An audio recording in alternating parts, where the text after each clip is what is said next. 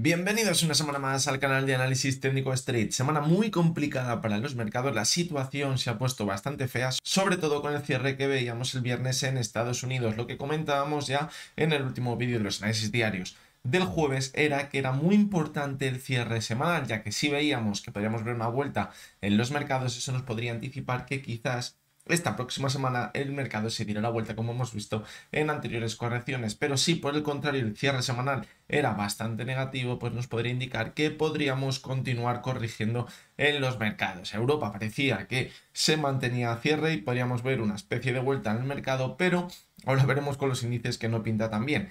Sin embargo, en Estados Unidos veíamos como las últimas horas de la sesión del viernes veíamos caídas bastante importantes y pasábamos de subidas importantes en los mercados a caídas que borraban toda la subida que habíamos visto durante toda la sesión. Por lo tanto, la situación se ha puesto muy pero que muy fea y ahora lo analizaremos con el resumen de los índices. También, ¿qué vamos a ver? Pues veremos esa lista top internacional, tenemos todas esas acciones que me gustaría, mejor dicho, tener en cartera en un momento de pánico en los mercados y veremos también todas esas acciones que me habéis ido pidiendo durante esta semana. Así que va a ser un vídeo muy interesante y que no os podéis perder. ¡Vamos al lío! Bueno, pues vamos a comenzar con el análisis de los índices y creo que lo más importante que debemos hacer ahora con el análisis es ver hasta qué punto podríamos estar hablando de una simple corrección, aunque sea profunda, no sería para nada descartable, como fijaros la que vimos en marzo, o diferenciarla de lo que podría ser un giro en la tendencia alcista que venimos viendo desde octubre. Va a ser lo que nos vamos a centrar en el análisis de los índices, porque creo que ahora mismo es lo más importante. Así que bueno, vamos con ello. Vamos a empezar con el IBEX 35. ¿Qué hemos visto esta semana? Pues fijaros cómo el lunes ya empezó a corregir. El martes vimos una caída muy importante y el miércoles vimos la caída más fuerte de toda la semana con el volumen más alto, fijaros también, de toda la semana. Eso era muy mala señal y aunque la sesión del jueves y del viernes podamos llegar a pensar que quizás la cotización ha intentado darse la vuelta, fijaros cómo el volumen ha sido muy bajito. Esto que nos indica que quizás aquí la venta se ha retirado, es decir, toda la parte de la oferta se ha mantenido fuera, ha dejado que entrase la demanda y hemos visto un rebote en las bolsas. Pero fijaros cómo el rebote venía acompañado con muy poquito volumen. Eso nos indica que quizás el interés de la demanda no es demasiado alto y además fijaros cómo el cierre semanal ha llegado hasta la media móvil de 70 sesiones. Recordad que venimos hablando toda la semana que es muy importante que la cotización se mantuviese sobre la media de 70 porque anteriormente, fijaros, en las últimas correcciones, que luego se ha recuperado muy bien, se ha apoyado sobre la media de 70. ¿Qué hemos visto ahora? Pues fijaros cómo la sesión del viernes, el cierre justo, estuvo en la media móvil de 70 sesiones. Lo mejor que hubiera sido mantenernos claramente por encima de ella, que hubiera sido una ruptura en falso y ver un nuevo repunte como el que hemos visto anteriormente cada vez que la ponía en riesgo. Ahora, el problema está en que no sabemos si el movimiento del viernes ha sido para consolidarla como resistencia y a partir de aquí continuar cayendo en el gráfico. Por lo tanto, pues ahora mismo la situación creo que es bastante negativa, porque si tenemos en cuenta que el volumen ha entrado con más fuerza con la oferta que con la demanda, esto nos indicaría que podríamos continuar cayendo. Además, viendo que la media de 70 podría actuar como resistencia. La clave va a estar en la primera parte de esta semana, porque si viésemos que se mantiene por encima de la media 70 sería muy buena señal. ¿Cuál es el problema? Que en Estados Unidos hemos visto como en la última parte de la sesión, cuando ya no cotiza Europa, hemos visto caídas más importantes, por lo tanto es probable que la sesión del lunes en Europa arranque con caídas importantes y eso sería muy mala señal. Si vemos que acaba perdiendo los mínimos que veíamos en la sesión del jueves, cuidado porque nos podríamos ir hasta la siguiente zona clave de soporte, que estaría en la media móvil de 200 sesiones, fijaros, que es donde la cotización se apoyó en marzo con esas caídas tan fuertes. Por lo tanto, ahora mismo, escenario que considero más probable por lo que hemos visto esta semana es que continuemos cayendo como mínimo hasta esa media de 200 sesiones. Pero vamos a echar un ojo al gráfico semanal y fijaros cómo ahora mismo esta vela que hemos visto esta semana ha sido feísima y también nos indicaría que podría continuar cayendo. Y fijaros cómo durante varias semanas hemos visto ese soporte claro en la zona de los 9.200 puntos. Por lo tanto, si lo pierde, ¿dónde nos iríamos? A esa zona que marcamos en el gráfico diario. Pero fijaros cómo las caídas que vimos en marzo, la cotización se apoyó en la media de 70 sesiones del gráfico semanal. Ahora mismo se encuentra en los 8.854, justamente en esa directriz bajista que veíamos de largo plazo. Esto, ¿qué nos puede hacer pensar? Pues que quizás podríamos ver un toquecito hasta la zona de los 8.900 puntos, 8.850 puntos aproximadamente, y aún así podríamos seguir pensando que la tendencia alcista se mantiene, ver un movimiento como el que veíamos aquí y mantenernos a la alza para poner el objetivo de nuevo en esa zona de los 9.900 puntos. ¿Dónde estaría el problema y dónde empezaríamos a pensar que quizás la corrección que estamos viendo no es una simple corrección y que podríamos estar hablando del final de toda la tendencia alcista? Pues clarísimamente si vuelve a mantenerse por debajo de esa directriz bajista de largo plazo y pierde la media móvil de 70 sesiones. Ahí la situación se complicaría mucho y en mi opinión creo que empezaríamos a hablar quizás de un giro en la tendencia, de una nueva tendencia bajista en el medio largo plazo que podría acabar teniendo el objetivo en esos mínimos que veíamos en septiembre, incluso intentar perforarlos quizás en unos cuantos meses. Además, ¿qué apoyaría la idea de que podemos ver un giro en la tendencia? Pues fijaros, la divergencia que veíamos desde junio hasta la semana pasada era clarísima en velas semanales. Eso es muy, pero que muy mala señal. Fijaros como aquí también la teníamos y aquí salvó los muebles la media móvil de 70 sesiones. Si aquí la media móvil de 70 no llega a actuar como soporte, hubiera comenzado esa tendencia bajista. Aquí pues tenemos la misma bala, es decir, el mismo as, la manga, la media de 70, que vemos que se mantiene sobre ella, podemos mantenernos al alza, pero como la pierda, cuidado porque este soporte que funciona aquí ya no estaría funcionando aquí y podríamos comenzar a caer de forma mucho más importante con el paso de los meses. Antes de pasar a ver al DAX, quiero que veamos, porque me comentaban el otro día que si podía poner Fibonacci en el IBEX 35, por lo tanto, pues lo vamos a hacer y vamos a marcar la extensión de Fibonacci en el IBEX 35. Y aquí lo tendríamos. Fijaros como en un primer momento, en la corrección que hemos visto ahora, nos hemos ido a perder el 38% de la subida, que es donde se ha estancado esta semana. Pero fijaros cómo hemos comentado que quizás una zona importante de soporte podría estar alrededor de los 8.950 puntos aproximadamente, que coincidiría bastante bien con un retroceso de la subida del 61,80%. Por lo tanto, todo podría encajar en ver una caída hasta esa zona y desde ahí poder mantenernos al alza en el gráfico. Vamos con el DAX, que vamos a hacer prácticamente el mismo planteamiento. Fijaros como el gráfico diario ha quedado muy parecido al que veíamos en el IBEX 35, caídas.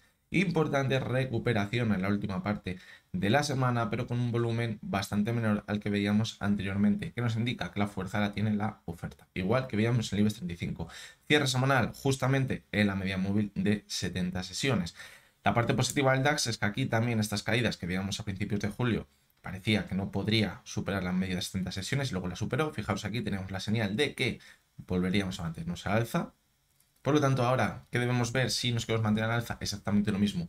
Recuperar la media de 70 sesiones y buscar un nuevo impulso. ¿Qué marcaría la diferencia? Que veamos esta semana cómo se mantiene por debajo de la media de 70 sesiones. Y lo que hemos dicho en el IBEX, teniendo en cuenta el cierre de Estados Unidos, lo más probable es que comencemos con caídas bastante importantes en la sesión del lunes. También teníamos una divergencia, fijaros aquí en el gráfico diario, que nos adelantaba y quizás podríamos empezar una corrección más fuerte, una divergencia que se mantiene durante mucho tiempo. Esto es peor señal aún. Por lo tanto, tenemos bastantes señales de que la corrección puede ser muy fuerte. Objetivo que quizás no debería perder para mantener la tendencia alcista que venimos viendo desde el mes de octubre, pues en el gráfico diario, creo que podría situarse en la media de 200 sesiones. Fijaros como en marzo también estuvo como soporte, se quedó muy cerquita de ella y ahora pues también podríamos irnos hasta ella y dirías, vale, pero aquí hemos perforado ya los mínimos que teníamos anteriores, es decir, marcaríamos una nueva tendencia de máximos y mínimos decrecientes. No, porque todavía no habríamos visto un nuevo rebote marcando un nuevo máximo decreciente y volveríamos a caer. Por lo tanto, creo que hasta que no pierda la media de 200 sesiones no podríamos empezar a hablar de quizás un giro de tendencia, pero también quiero que veamos el gráfico semanal, donde también teníamos una clarísima divergencia, como teníamos en el IBEX 35, entre la cotización y el RSI. Fijaros la vela envolvente que hemos hecho esta semana, es malísima señal.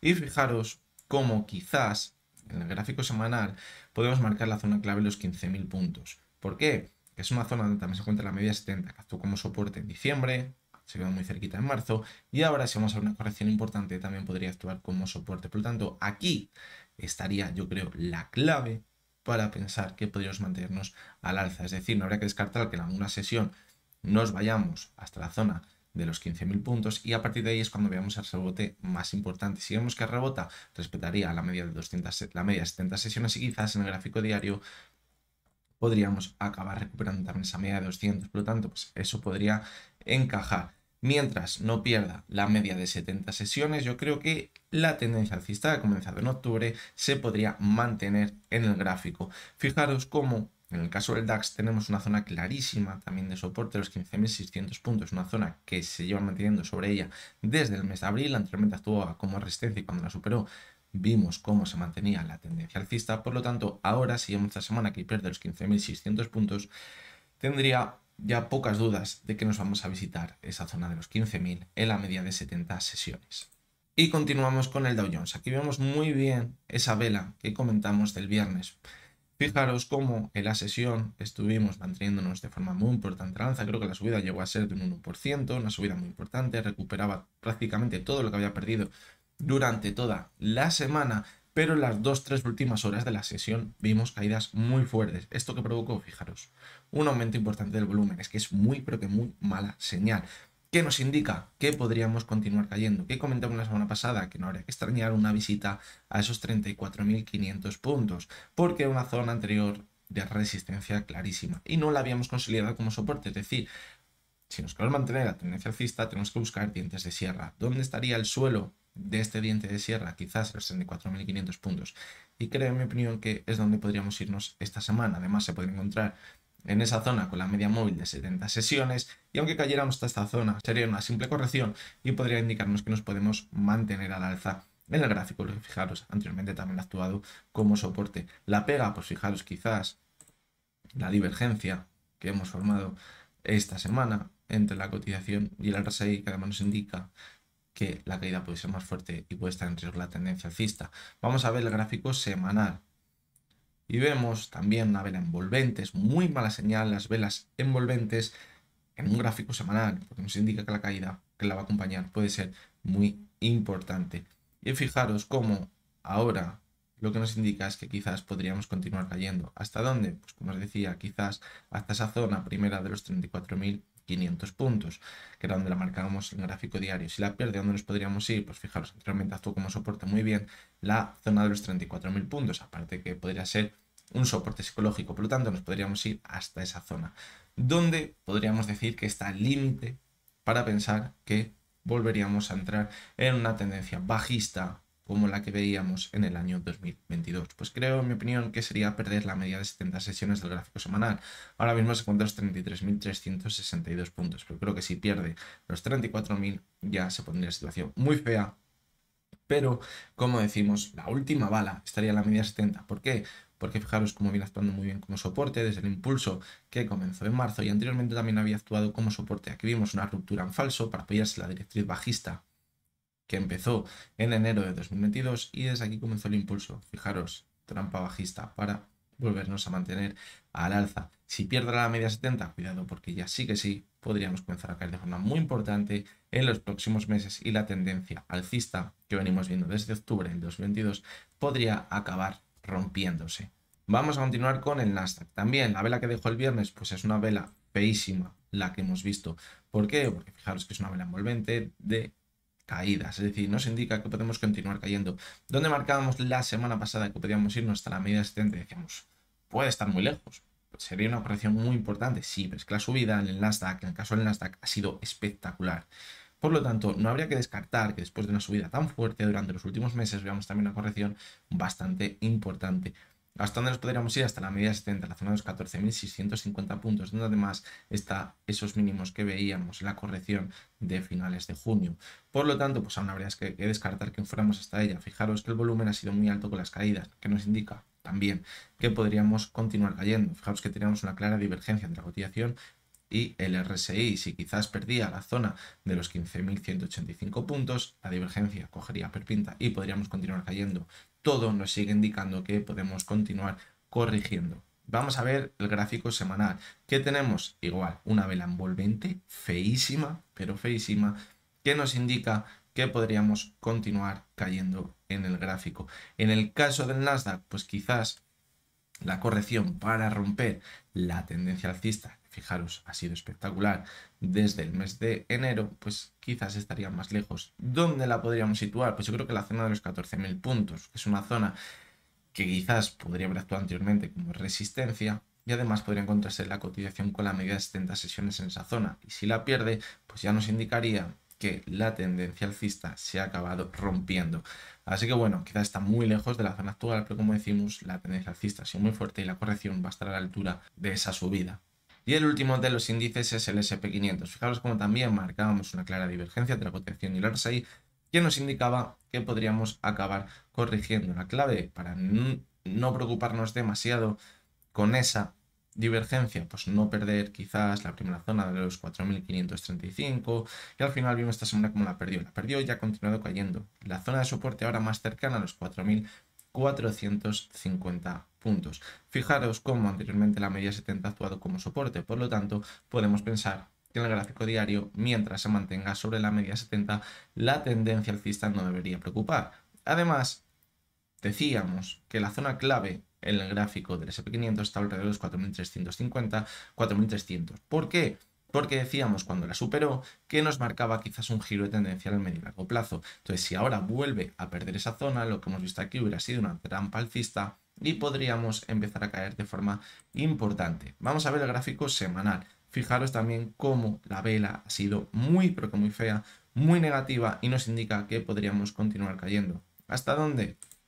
Como comentábamos la semana pasada, podríamos irnos hasta la zona de los 4.300, 4.350 puntos. Fijaros aquí qué bien se ve la zona ahora de soporte anterior de resistencia y también fue de soporte. Por lo tanto, ahora pues creo que debe el mercado corregir, aligerarse un poquito de esa sobrecompra que veníamos marcando durante las últimas semanas. Fijaros por aquí e irnos hasta esta zona. Aquí tendrá la prueba de fuego.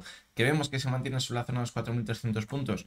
Podemos continuar con el impulso e irnos de nuevo a esos máximos que veíamos a principios y finales del año 2022 y 2021. Que pierde la zona de los 4.300 puntos, pues creo que se pondría muy fea la situación. Sí que es verdad que tenemos la media de 70, pero creo que aquí podría llegar la confirmación de que todo este movimiento que hemos visto aquí sería una trampa alcista y podríamos empezar a caer de forma muy importante para volver a esos mínimos que veíamos en octubre. Por lo tanto, esta es la situación que tenemos ahora mismo. La corrección tenía que llegar, era evidente, lo veníamos comentando en las últimas semanas. Necesitamos ver una corrección. El mercado está muy sobrecomprado y necesita corregir. La clave, pues fijaros que veníamos comentando también desde hace bastantes meses que vamos a notar la diferencia en un primer momento entre una corrección y un giro en la tendencia si el volumen aumenta muchísimo, y estamos viendo quizás como el volumen ha aumentado como hacía tiempo no veíamos en ciertas sesiones de caídas muy importantes. Por lo tanto, esto nos hace preocuparnos un poquito más, pero por técnico podemos ver cómo hay zonas clave en la tendencia alcista que comenzó en octubre, que es lo que interesa a los alcistas que se quieren mantener en el medio y largo plazo, que todavía no se han perforado y que se pueden mantener muy bien, como ya hemos visto, por ejemplo, en la corrección de marzo. Por lo tanto, ¿debemos tener miedo de que vayamos ya a irnos de nuevo a los mínimos que vimos en 2022? No, pero debemos estar muy atentos porque si esas zonas clave que acabamos de marcar no se mantienen, sí que ya podríamos comenzar esa tendencia bajista en el medio largo plazo. Bueno, pues vamos con vuestra sección, que es la sección de sugerencias, donde analizamos todas las acciones que me habéis ido pidiendo por las redes sociales esta semana. Vamos a comenzar por CROCS y fijaros cómo tenemos un soporte muy bien marcado en la zona de los 104, una zona que actuaba anteriormente como resistencia. Cuando le superó la cotización se mantuvo muy fuerte al alza y ahora hemos visto cómo desde el mes de mayo ha actuado como soporte en varias ocasiones. Ahora hemos vuelto hasta esta zona. Entonces aquí pues hay que tener en cuenta que es una zona muy importante de soporte desde la que ha rebotado en varias ocasiones, pero cuidado porque perderla significaría quizás comenzar una tendencia bajista que podría ser muy parecida a la tendencia alcista que veíamos aquí, pero al revés. Por lo tanto, ahora mismo pues quizás los más arriesgados podrían entrar en esta zona pensando que podría rebotar de nuevo, pero como decimos hay mucho riesgo porque si la pierde la caída podría ser importante. Sí que es verdad que ha dejado un gap que no habría tampoco que descartar que se fuera a cerrarlo, es decir, que viéramos un movimiento así de nuevo. Además, podría irse hasta las medias 70 sesiones para consolidarla como resistencia, pero la verdad que, como digo, la situación es complicada porque la zona de soporte es muy, pero que muy arriesgada y quizás es una zona donde habría que ajustar muchísimo el stop loss para no quedarnos pillados y acaba perdiendo y se acaba despegando de esa zona de los 104. Vamos con Ford, que hemos visto una subida muy fuerte desde el mes de mayo, pero ahora, cuando llegó ese pico la cotización en julio, hemos visto una caída también bastante importante. Fijaros cómo La clave de la subida llegó cuando superó la media móvil de 200 sesiones que anteriormente estaba actuando como resistencia. La superaba un poquito y luego volvía a caer. El momento que la superó y se mantuvo por encima de ella, la cotización voló y se fue hasta la zona de los $15. Ahora hemos visto una corrección importante que, fijaros, ha vuelto hasta la media móvil de 200 sesiones, pero también ha vuelto hasta la antigua zona de resistencia. Por lo tanto, podría ser un simple movimiento de consolidación de soporte de una anterior resistencia y desde aquí mantenernos al alza. ¿Dónde nos deberíamos preocupar? Evidentemente, si pierde la zona actual, mucho cuidado porque nos podríamos ir directos de nuevo al suelo que teníamos en la zona de los $11, donde veíamos ese movimiento lateral. Por lo tanto, situación muy parecida a la que veíamos en CROCS. Una zona que podría actuar como soporte y puede darse la vuelta, pero también tiene mucho riesgo porque si la pierde, las caídas podrían empezar a ser también bastante importantes y dar continuidad a esas caídas que venimos viendo durante el último mes. VONTIER hemos visto cómo la corrección en las últimas semanas ha llevado a la cotización hasta la media móvil de 70 sesiones. Fijaros cuando comenzó la tendencia alcista que la media de 70 actuaba como resistencia. En el momento que la superó y se despegó de ella, fijaros que fue cuando vimos esa tendencia alcista empezar. Por lo tanto, ahora, si va a finalizar la tendencia alcista, va a comenzar una tendencia bajista, podríamos ganar un movimiento parecido al que veíamos aquí, pero aquí actúa como resistencia y aquí podría actuar como soporte. Por lo tanto, ¿qué debemos vigilar?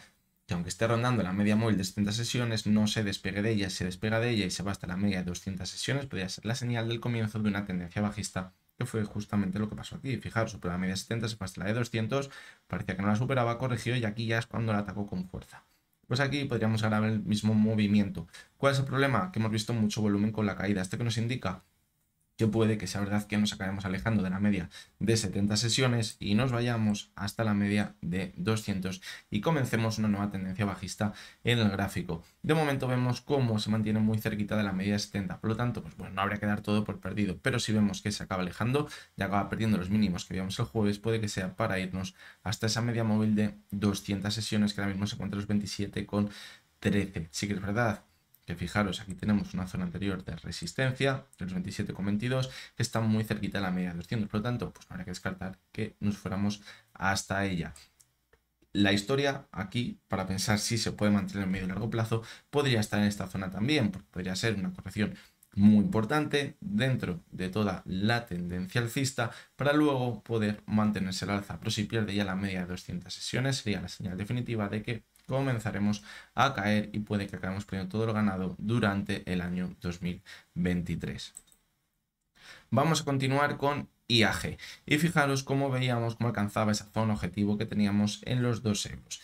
Pero comentábamos que cuando debería atacar con fuerza, con volumen, el volumen se vino abajo, no tiene nada que ver con lo que veíamos en las 2 sesiones anteriores. ¿Esto que ha provocado? Pues bueno, en el momento que la cotización vuelva hasta la antigua zona de resistencia, los 1,94, 95, por lo tanto, estaríamos en el sitio correcto y desde aquí ahora lo que debemos ver es un nuevo impulso para superar la zona de los 2 euros y dar continuidad al impulso que podría haber empezado la sesión del 26-27 de julio.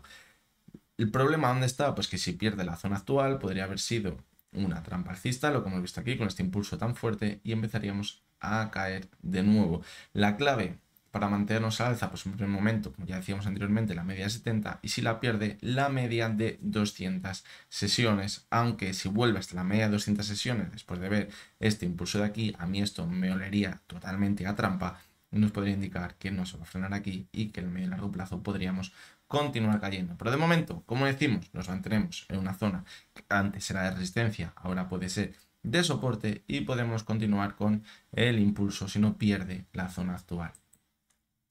Seguimos con INFINEON, caídas muy importantes a final de esta semana. El jueves vemos una caída de casi el 10% y vemos como la cotización se ha ido hasta la media de 200 sesiones, que es la que está manteniendo la tendencia alcista que comenzó en noviembre. Fijaros como ya la tocó en diciembre, la tocó también en abril y ahora nos vamos hasta ella. ¿Queremos que se mantenga la tendencia alcista? Pues debe volver a pasar lo mismo que vimos anteriormente. Toca la media de 200 y automáticamente empezamos a rebotar. Es decir, si esta próxima semana comienza y vemos que rebota y nos mantenemos al alza, puede que sea para mantener la tendencia alcista. Si vemos que rebota pero no puede ya con la media móvil de 70 sesiones, volvemos a corregir y pierde la media de 200, en este punto de aquí tendríamos la señal de que la tendencia alcista puede darse por finalizada y comenzaremos a caer de forma importante. La pega, fijaros, la sesión del jueves, el volumen que tuvo, y la sesión del viernes, más de lo mismo. ¿Esto que nos indica? Cuidado, porque podría comenzar caídas más importantes porque la fuerza la tiene la oferta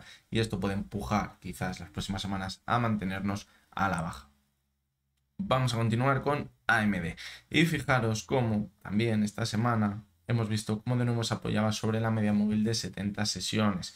Ya lo hizo hace un par de semanas, se apoyaba sobre ella y ahora nos movemos en un claro movimiento lateral. ¿Entre dónde? Entre la zona de resistencia, los 118,32 y la zona de soporte en la media móvil de 70 sesiones. Quizás si supera la zona de los 118 sea para volver a esos máximos que veíamos por encima de los $130, pero ojito porque si pierde la media de 70 nos podría indicar que podríamos continuar cayendo. ¿Hasta dónde? Hasta la siguiente zona de soporte, que es la anterior zona de resistencia, en los $100. Además podría encontrarse en ella con la media móvil de 200 sesiones. Aquí tendremos la clave. Si se mantiene sobre la media de 200, como hizo en mayo, podríamos continuar al alza en el medio y largo plazo. Pero si la pierde, ojito porque ya la caída podría llegar a ser más importante. Fijaros cómo en la última subida que veíamos en AMD, ahora ya es tarde evidentemente, pero nunca está de más seguir aprendiendo, veíamos una clara divergencia entre la cotización y el RSI. Aquí que nos indicaba subida trampa, subida con poquita fuerza y comenzaríamos a caer. Y es lo que hemos tenido. Vemos cómo esa divergencia se cumplió, se confirmó y vemos esas caídas tan importantes hasta la media móvil de 70 sesiones. Vamos con Warner Bros, que hemos visto una subida muy fuerte, la sesión del viernes, una subida del 8%, alejándose de lo que veíamos en el resto de acciones y además lo ha hecho con un volumen bastante importante. Hemos visto cómo ha superado también la media móvil de 200 sesiones a ese cierre semanal, lo que es buena señal, pero creo que la confirmación de que mantendremos el impulso durante varias semanas podría estar si supera la zona de máximos que veíamos en junio, es decir, la zona de los 14,20, 14,10 aproximadamente. Es una zona que anteriormente había actuado como soporte, fijaros, y ahora estaría actuando como resistencia. Si la supera, sería para mantenernos al alza. Si no, podríamos formar aquí un doble techo y podríamos volver de nuevo al movimiento lateral que veíamos en las últimas semanas. Vamos con QUALCOMM, que también hemos visto una caída muy fuerte en la sesión del jueves, una caída del 8%. Fijaros cómo el viernes ha intentado darse la vuelta, pero nos hemos ido hasta la media de 200 sesiones. Aquí tendremos la duda de si nos podemos mantener al alza o no. La clave, ¿dónde va a estar para mantener el impulso que venimos viendo desde mediados de mayo? Pues en alejarse al alza de la media móvil de 200 sesiones. Esto simplemente habrá sido una ruptura en falso de las dos medias móviles y podremos continuar con el impulso que comenzó hace un par de meses. Si ahora vemos que desde esta zona no consigue mantenerse al alza, podríamos continuar cayendo y quizás este impulso se desactivaría y comenzaría una nueva tendencia bajista. Continuamos con INDRA. Lo primero que podemos ver clarísimamente es en el último impulsito que vio en la sesión del jueves una clara divergencia entre la cotización y el RSI. Esto ya nos indica que mucho cuidado porque podríamos empezar a corregir de forma importante. La sesión del viernes, la verdad que se dio la vuelta muy bien en la última parte de la sesión y cerró con una caída que tampoco era demasiado preocupante, una caída del 1,19%, pero creo que la cotización se debe depurar un poquito y con la caída que veíamos en el intradía el viernes puede que no sea suficiente.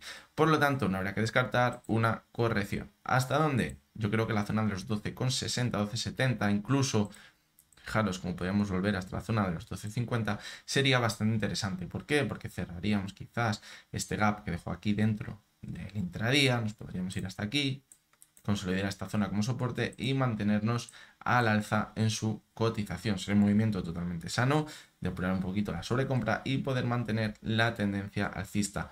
El riesgo, ¿dónde estaría? En la media móvil de 70 sesiones. Fijaros cómo antes de comenzar el impulso actúa como resistencia, en la tendencia alcista actúa como soporte, por lo tanto, mientras se mantenga sobre ella nos podremos mantener al alza. Que la pierde, ojito, porque la tendencia puede cambiar. Vamos a continuar con Banco Santander. Fijaros cómo teníamos ese objetivo en cerrar el gap que había dejado abierto en marzo. La semana pasada nos fuimos a cerrarlo, lo cerró, pero al llegar a esta zona, fijaros cómo entró la oferta con bastante fuerza y de subidas importantes. Acabamos con la sesión de caídas. ¿Qué hemos visto esta semana? Pues después de ver esa vela nos indicaba que podríamos corregir y hemos empezado a corregir. El objetivo, ¿dónde le poníamos? La media de 70 sesiones, pero comentábamos también que la zona de máximos que vimos en abril podría actuar como soporte. Fijaros como en un primer momento ha actuado como soporte y ya ha intentado rebotar. El jueves la verdad que lo hizo bastante bien, aunque el volumen fue bajito si lo comparamos con la caída que veíamos en la sesión del miércoles, y en la sesión del viernes hemos visto una vela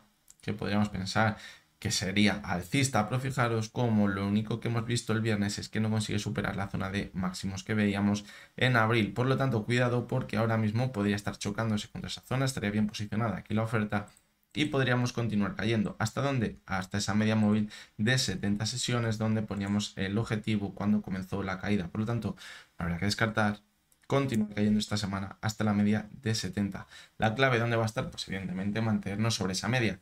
Si pierde la media móvil de 70 sesiones, puede que sea para finalizar el impulso que venimos viendo desde junio y comenzar caídas más importantes en el gráfico, quizás en el medio largo plazo.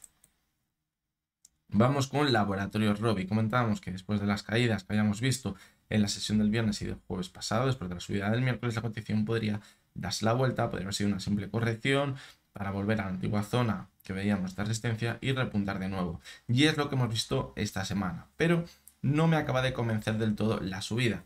¿Por qué? Porque hemos visto como el volumen era bastante bajito y además de momento se ha cerrado, podríamos decir, en la zona que veíamos de máximos la semana anterior, es decir, no habrá que descartar aquí un doble techo. Por lo tanto, si tenemos en cuenta ese doble techo que hemos tenido muy poquito volumen, pues no habría que descartar que si esta semana no se mantiene al alza de forma clara, podríamos continuar cayendo, que simplemente ha sido un rebote en un falso. Por lo tanto, la clave para mantenernos al alza, que esta semana entre volumen, que supere clarísimamente la zona de los 46 euros y continuamos al alza. Si vemos que no puede con esta zona, doble techo y empezaremos a corregir de nuevo y quizás nos podríamos ir otra vez hasta esa media móvil de 200 sesiones.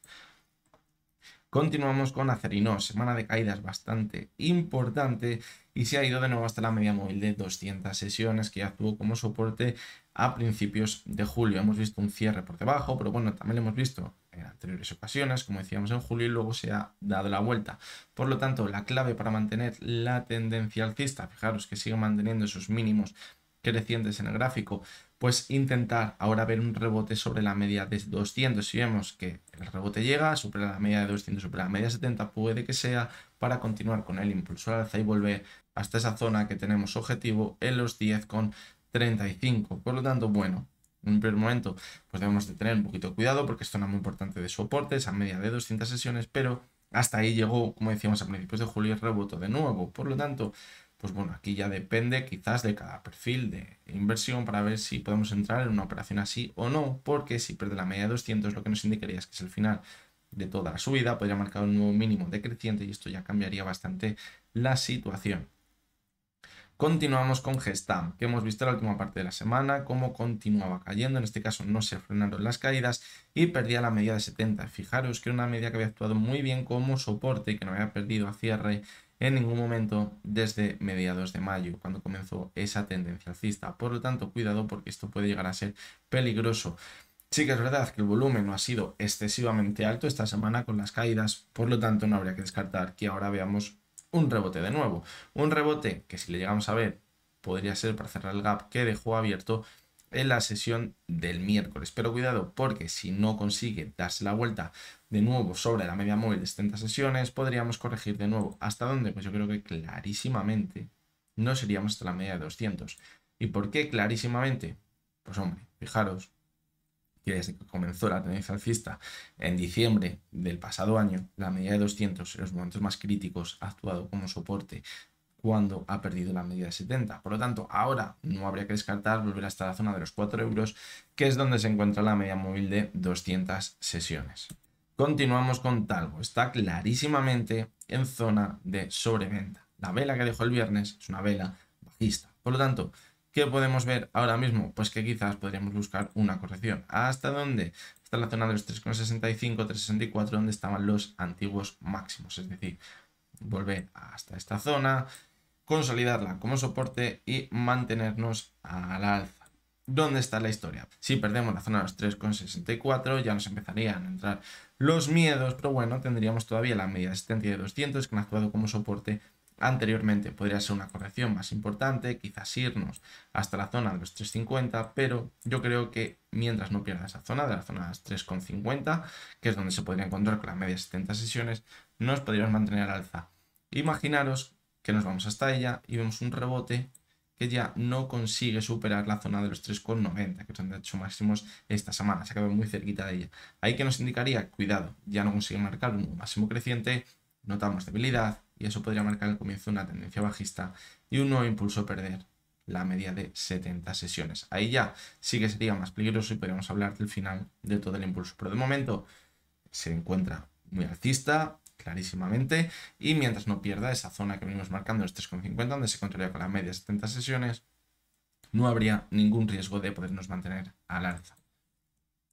Continuamos con UNIPER. ¿Y qué hemos visto esta semana? Pues fijaros cómo hemos visto bastante volatilidad, una subida muy importante, la sesión del miércoles del 12%, y aquí parece que se ha estancado un poquito la cotización. Yo creo, en mi opinión, que la media de 200 se actuó anteriormente como resistencia, por lo tanto ahora habrá que descartar volver hasta aquí. La media de 200, los 5,86. Mientras se mantenga sobre esa zona, pues no pasaría nada y podría ser para continuar con el impulso. Si pierde la media de 200 sesiones, pues cuidado porque podríamos caer de nuevo para cerrar el gap que dejó abierto en la sesión del 26 de julio. Y lo que tendríamos aquí es una clarísima trampa alcista. Sería muy mala señal y podría acabar perdiendo en el medio largo plazo la media móvil de 70 sesiones que se encuentra en la zona de los 5. De momento, pues bueno, vamos a ver si llegamos a ver esa corrección sana hasta la media de 200 sesiones y desde aquí podemos mantener el impulso al alza. Continuamos con Global Dominio, que el viernes cerró prácticamente plano. Y fijaros cómo Global Dominio actúa muy bien la media de 200 sesiones. Fijaros, cuando cae, actúa como resistencia. Luego, cuando nos movemos en ese movimiento lateral antes de comenzar el impulso, actúa como resistencia también. Pero cuando la pierde vemos caídas muy fuertes, como las que veíamos en febrero. ¿Dónde se encuentra ahora? Justamente la media de 200 sesiones. Es decir, está en la cuerda floja. Por lo tanto, hay que tener mucho cuidado porque si acaba despegándose de esa zona, ¿dónde nos iremos? Hasta la zona de mínimos que tenemos en los 3,40. Fijaros, para volver a ver quizás el movimiento lateral que veíamos aquí, que vemos que se mantiene sobre la media de 200 sesiones y vemos un nuevo impulso y ojo, supera la zona de los 3,90 que también tenemos comprobado que actúa como resistencia, nos vamos a máximos. Si no supera la zona de 3,90, continuidad del movimiento lateral entre los 3,90 y la media de 200 sesiones. Por lo tanto, ahora estamos dentro de un movimiento lateral bastante peligroso. ¿Por qué? Porque si pierde la parte baja, que vemos que está por debajo de ella, podemos pensar que todavía no se ha despegado porque veíamos varias sesiones, se ha mantenido por debajo y se acaba dando la vuelta, nos podríamos ir hasta la zona de los 3,40. Y si rebota, podemos ir hasta la zona de 3,90 y si la supera, volver a esos máximos que teníamos en los 4,15. Y vamos a acabar con tubos reunidos, una cotización que está desesperando totalmente a los inversores con un clarísimo movimiento lateral que parece que se estaba rompiendo en las últimas semanas. Y yo creo que la cotización se va a ir a buscar la media móvil de 200 sesiones. Ahora mismo se encuentra a los 0,61 y además coincidiría con los mínimos que veíamos en marzo de 2023. Por lo tanto, yo creo que nos vamos a ir hasta esta zona de aquí. Y aquí no sería de extrañar que viéramos un fuerte impulso, quizás para volver a la zona de los 0,75, que una zona anteriormente actuaba como soporte, luego como resistencia. Aquí hacer dudar de si volvemos a repuntar de nuevo, pero aquí llegará la clave. Es decir, aquí veremos bastante volatilidad probablemente. Si vemos que al final acaba perdiendo la media de 200, pues sería ya una zona clarísima de distribución para ver caídas más fuertes, pero si por el contrario vemos que se mantiene por encima de la zona de los 0,75, no habría que extrañar que la cotización se calentase de nuevo y volvamos hasta la zona del euro. Por lo tanto, de momento yo creo que se puede mantener en esta calma tensa que seguimos viendo, de pequeñas caídas, mientras se va acercando a la media de 200 sesiones y cuando lleguemos a la zona de los 0,62, 0,61 aproximadamente es cuando puede comenzar otra vez el movimiento y es ya cuando llegará el riesgo de quizás perder todo este movimiento lateral y caer de forma importante o quizás ver un último impulso hasta la zona del euro. No habría que extrañar, fijaros que aquí primero hayamos visto un movimiento de distribución de toda la subida que veíamos aquí, donde aquí se había acumulado, y ahora estemos viendo o lleguemos a ver sobre la media móvil de 200 sesiones otro movimiento de acumulación. Veamos una subida muy fuerte, se suelten todas las acciones que quizás se llevan acumulando durante el último mes, y una vez que se han soltado, veamos ya la caída definitiva. No sería para nada de extrañar y se suelen ver este tipo de movimientos bastante en los chicharros. Bien, pues vamos con la última de las secciones, que es la lista top internacional, donde tenemos seleccionadas 30 acciones que a mí, en mi opinión, me gustaría tener en cartera en un momento de pánico en los mercados. Es decir, cuando veamos caídas muy pero que muy fuertes, nadie quiera estar en la bolsa, quizás es el momento de pensar en todas estas acciones que hemos visto durante años, cómo vivían subidas muy pero que muy importantes. Veremos la situación en la que se encuentran ahora mismo y dónde está esa zona clave de soporte en el gráfico donde nos gustaría entrar. Esta semana las 5 acciones que vamos a ver son AMADEUS, Apple, Electronic Arts, Iberdrola y Walt Disney, que yo creo que no se ve en la lista de aquí de la izquierda, pero está abajo del todo. Son 5 acciones que esta semana han complicado muchísimo su situación en el técnico y nos podría indicar que podría comenzar una caída importante en el medio largo plazo. Vamos a comenzar con AMADEUS. ¿Por qué pensamos que podría comenzar una caída más importante? Fijaros que veíamos desde el año 2020 un claro movimiento lateral entre la zona de los 64 y la zona de los 50. Y veíamos cómo en el mes de mayo conseguía superar esa zona y veíamos un impulso importante hasta la zona de 70 euros, casi. ¿Qué hemos visto esta semana? Pues que ha perdido de nuevo la zona de los 64, por lo tanto señal muy fea. ¿Por qué? Porque ahora nos podría indicar que podríamos volver a movernos entre la zona de los 50 y los 64. La clave, la media de 70 sesiones, yo creo que es lo que puede frenar ahora mismo la caída, pero si la pierde, que se encuentra en los 59 euros, podríamos volver hasta la zona de 50 euros. Fijaros que la zona clave de soporte, donde me gustaría a mí entrar, se encuentra en los 30 euros, a un 52% de la zona actual. Continuamos con Apple, que la veíamos hace un par de semanas. Fijaros estos redondelitos que tenemos aquí marcados. Que decíamos que cada vez que hemos visto una vela como la que veíamos hace un par de semanas, comenzaba una caída importante en su cotización. Aquí lo vimos y ahora lo veíamos hace un par de semanas. Y fijaros como la semana pasada parecía que se podía mantener al alza, pero no conseguía marcar los máximos respecto a los que veíamos en la semana anterior. Además, veíamos cómo se formaba una divergencia entre la cotización y el RSI, y esta semana, ¿qué ha pasado? Que hemos visto una caída espectacular del 7%. Pero una caída del 7% en una acción como Apple nos indica que algo no está funcionando bien en el mercado, y si además hemos visto una divergencia antes, que nos indica que podríamos continuar cayendo. La clave ahora mismo para hacer una simple corrección, mantenerse sobre los 178 dólares. Como perdamos la zona de 178 dólares, podríamos volver a caer hasta la media de 70, que se encuentra en los 160 dólares. Y aquí se jugaría el partido de ver si la tendencia alcista en el medio largo plazo se mantiene o no. Zona clave de soporte en los 30 dólares, a un 83% de la zona actual. Vamos con Electronic Arts, que es una de las acciones que más ha caído esta semana. Hemos visto una caída del 11%. Y fijaros cómo de momento se mantiene sobre la media de 200 sesiones, que es una media que había actuado como soporte en varias ocasiones anteriormente. Por lo tanto, mientras no la pierda, pues podríamos pensar que se puede mantener todavía la subida de su cotización o la tendencia que podría haber comenzado en marzo. Si la pierde, cuidado, porque la siguiente zona de soporte estaría en los 115 dólares y la siguiente se encontraría en los 110 y ya pondría gravemente en riesgo mantenerse al alza. Zona clave de soporte los 60 dólares, a un 51% de la zona actual. Otra de las acciones que no lo ha hecho nada bien esta semana, de hecho lo analizábamos en los gráficos, en los análisis diarios, ha sido Iberdrola.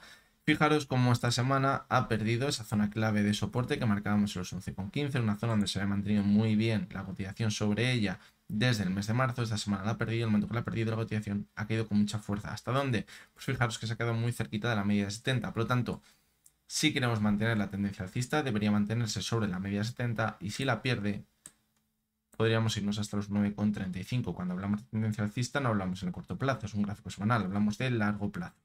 Es decir, de toda esta tendencia alcista. En riesgo la pondría si pierde la media de 70, pues vamos hasta la de 200, repuntamos, no consigue superar la de 70 y volvemos a caer por debajo de la media de 200. Este movimiento nos indicaría el final de toda la subida que venimos viendo en el gráfico de Iberdrola en los últimos años. Y vamos con la última de las acciones, que hace mucho que no analizamos porque está prácticamente en el mismo punto que veíamos anteriormente, que es la zona de los 86 dólares, que es una zona que ha actuado como soporte en su cotización. Fijaros desde el año 2015. Si pierde esta zona nos indicaría que ya nos iríamos a marcar una clara tendencia bajista en el medio y largo plazo y que yo creo, en mi opinión, se iría probablemente hasta esa zona que tenemos de soporte en los $40 a un 53% de la zona actual. Es un soporte que, como le pierda, pueden venir problemas muy importantes dentro de su cotización. Fijaros cómo lleva varios meses tonteando con esta zona desde mediados de julio, cuando vimos quizás esas caídas, finales caídas más importantes y empezó a repuntar. Pero fijaros cómo el movimiento ha sido lateral por abajo, por la parte alta va marcando máximos decrecientes. Esto que nos indica que podríamos acabar perdiendo esta zona y, como decimos, su situación se complicaría bastante. Bueno, pues hasta que llega el vídeo de hoy. Creo que ha sido un vídeo en el que mi intención clara era saber hasta qué punto podría llegar esa corrección para ser una simple corrección y no empezar a hablar de un giro en la tendencia. Vemos como todavía tenemos algo de recorrido para pensar que la tendencia alcista en el largo plazo que comenzó en octubre todavía se puede mantener, pero vemos como las caídas están siendo bastante virulentas, vemos como las señales están siendo bastante negativas. Por lo tanto, pues no habría que descartar que el peor de los presagios acabe cumpliendo. De momento nos mantenemos. Vemos como los últimos meses hemos hablado de que quizás podríamos enfrentarnos a un giro de tendencia y la cotización se ha mantenido. Por lo tanto, no habría que descartar tampoco que esa situación se siga manteniendo, pero la tendencia no va a ser infinita, la situación macro se va deteriorando. Ya hemos visto en las últimas semanas cómo ha subido ese margen de los tipos en Japón. Eso es lo que puede haber provocado esa volatilidad de los mercados con esas caídas. Hemos visto también cómo se ha reducido el rating de Estados Unidos. Por lo tanto, cuidado, porque estamos viendo cosas bastante negativas que podrían marcar el comienzo de esa tendencia bajista que vemos como en el macro parece evidente, pero en el análisis técnico no se acaba de reflejar, es decir, en el precio de las acciones. Así que bueno, creo que el objetivo lo hemos cumplido, hemos marcado esas zonas clave de soporte, tanto los índices como las acciones que hemos ido analizando. Así que bueno, yo me doy totalmente por satisfecho. También quería comentaros, antes de acabar el vídeo de hoy, que quizás dentro de unos días, con mucho, a lo mejor una semana, 10 días, deje de publicar vídeos a diario o quizás no tenga todo el tiempo que yo quisiera para poder publicar vídeos.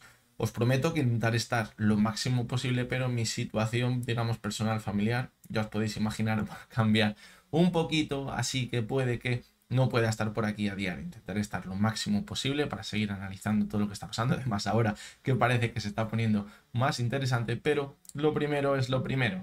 Así que bueno, como os digo, intentaré estar por aquí lo máximo posible, pero si estoy 3, 4 o 5 días sin publicar un vídeo, no os preocupéis, sigo sano y salvo, simplemente que no voy a poder hacer vídeos. Así que bueno, de momento, mañana nos veremos de nuevo con un nuevo vídeo. Recordaros que lo que hemos visto en este vídeo no es ninguna recomendación de compra ni de venta y que son opiniones personales basadas en el análisis técnico. Mañana, lo he dicho, mañana espero que nos veamos de nuevo. Y hasta entonces, espero que tengáis todos muy buen día.